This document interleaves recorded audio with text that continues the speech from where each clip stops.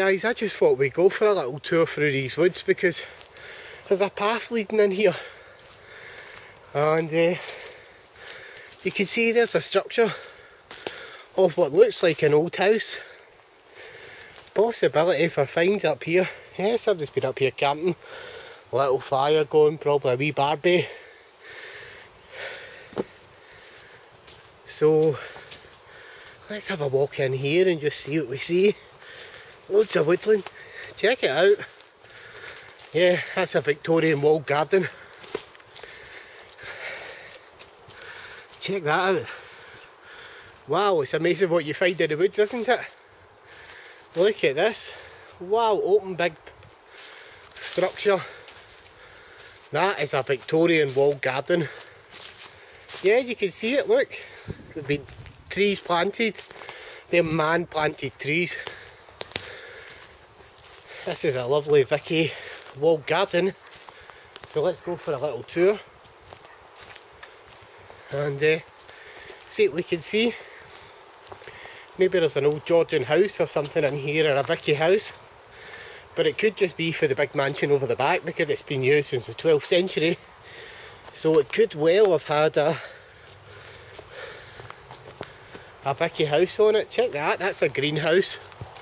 Hard to see from here, but definitely part of like a greenhouse. There's an entrance. So let's go in and have a look. Yeah, these are old buildings. Check that out, that's like an old greenhouse there, see it? Just sloping down. This is a Vicky walled garden. Be careful in here. Check that out.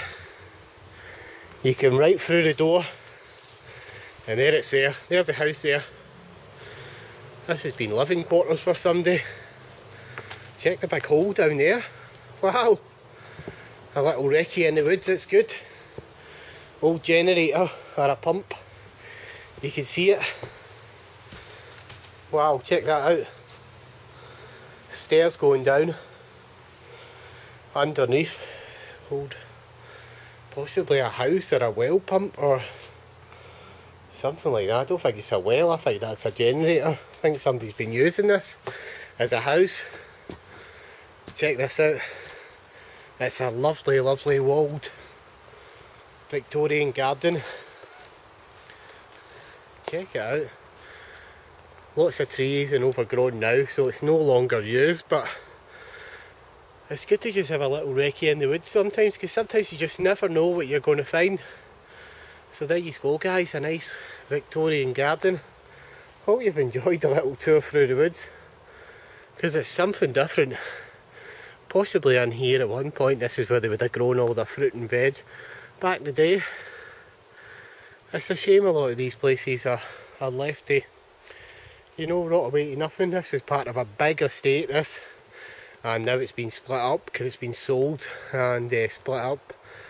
You know, the land is owned by 9 or 10 people, I think it is, on different houses. So there you go.